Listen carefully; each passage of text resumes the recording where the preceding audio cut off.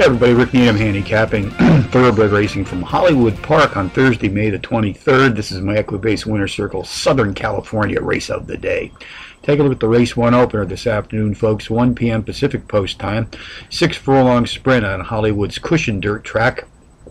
3-year-old fillies race for a claiming prize of some $36,000. Contenders: number 4, Tribal Dress, number 1, Spooky Lady, number 5, Soliana, and number 3, Majestic Stinger. Number 4, Tribal Dress, shares the overall speed honors in this claiming field with number 1, Spooky Lady. Takes a 4-level class drop, has produced power run performances in each of her last 5, hitting the board in 4, including a power run win facing better company in her 3rd race back.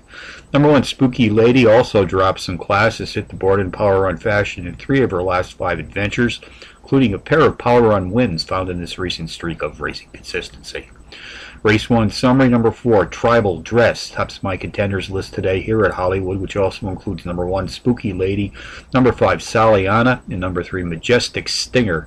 4153 in the first from Hollywood. Bonus long shots: Charlestown, race 2, the 8-1 shot, number 2, West Birch, the overall speed leader in this claiming field, sprinting at or about tonight's distance of 6.5 furlongs on the dirt. Presque Isle Downs, race 8, the 4-1 shot, running in flip-flops, qualifies as a power pony, takes a 5-level Trackmaster class drop, decent overall speed for this mile test on Presque Isle's Cushion Dirt Track.